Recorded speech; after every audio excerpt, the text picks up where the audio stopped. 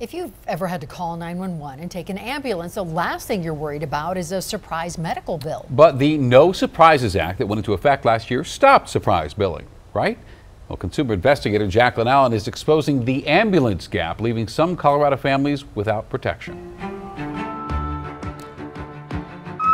People have emergencies every day. The ambulance gap. I have stage 4 cancer. Alvin and Mary Gordy say that's the loophole they fell through last July when he had a seizure at his doctor's office. He was just rocking back and forth and just back-to-back seizures. An ambulance arrived to take him to Swedish Hospital, next door. A ride so short, They could have actually put me in a wheelchair and just wheeled me. It's a 3-minute walk. Yes, Jacqueline, this is the first EOB that we got. At first, they weren't worried. They have insurance with Cigna, and the explanation of benefits was clear. What I owe, $0. But then bills started coming from Northglenn Ambulance, more than $1,900 for the short ride. This is just salt on the wound. It's too much.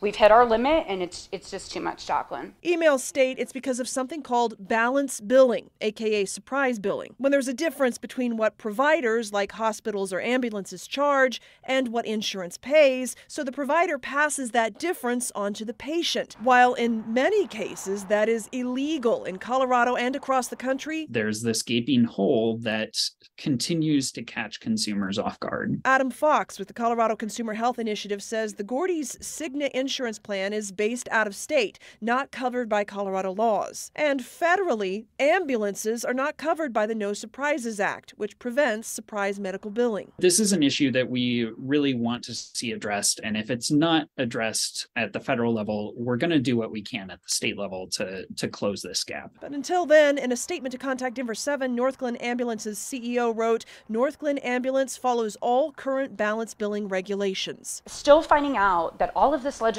and all of this work that has gone into both the federal and state legislation still isn't enough to protect us from surprise billing.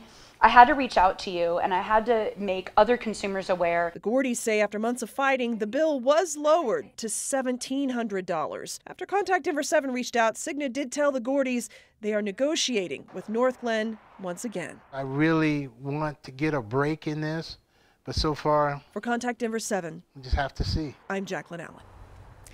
And a federal advisory committee was created by the No Surprise Act. It has 180 days to make recommendations on fee disclosures and strategies to protect people from surprise billing. So what can you do if you're caught in the middle between your insurance and an ambulance company?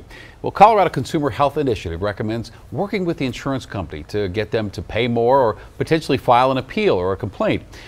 Also, the CCHI has a consumer assistance program that'll help you fight this balance billing, and we have a link to that for you on denver7.com.